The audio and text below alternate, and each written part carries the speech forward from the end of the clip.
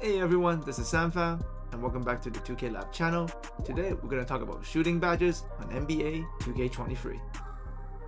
So in this video, we'll be going over the Claymore badge, and by 2K's definition, this badge is supposed to help you make shots if you spot up patiently. Well, what do they really mean by that though? So we're going to go into detail and show you the conditions you need to make the badge pop, and some will actually surprise you, and overall you'll be able to see why this badge could be a pretty useful addition to your 2K23 badge arsenal. So let's begin by looking at a couple of different ways that you can get the Claymore badge to pop up. Number one, key part, you have to be off the ball, spotting up, and not moving for a minimum of 2 seconds. And if you have satisfied the condition before you receive the ball, once you catch it and you shoot it, Claymore will pop up for you, as you can see right there. Now another way you can get Claymore to pop up, same thing, spotting up, not moving for 2 seconds at least.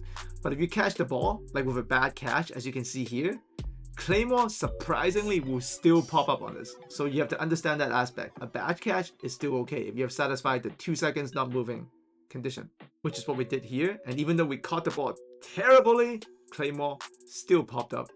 And a third way you can get Claymore to pop up is spotting up, 2 seconds not moving, catch the ball. But if you actually wait, and if you shoot within 2 seconds while you wait after the catch, Claymore will still pop. So here we caught it, waited for 2 seconds, shot the ball, and we still got Claymore out of it. And to help you understand the full picture, here are some incidents of it not popping up.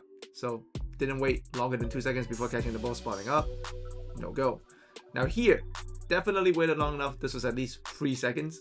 But the issue was waiting in the mid-range. So shooting a mid-range, even if you have satisfied the spot up waiting condition, the badge will not pop.